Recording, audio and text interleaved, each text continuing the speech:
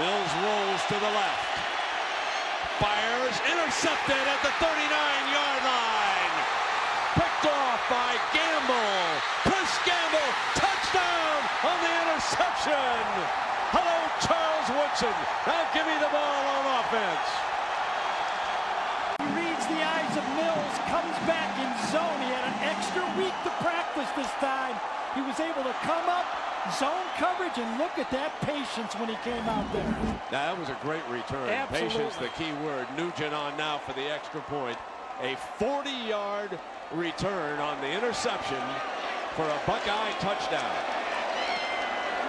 Nugent tacks on the extra point.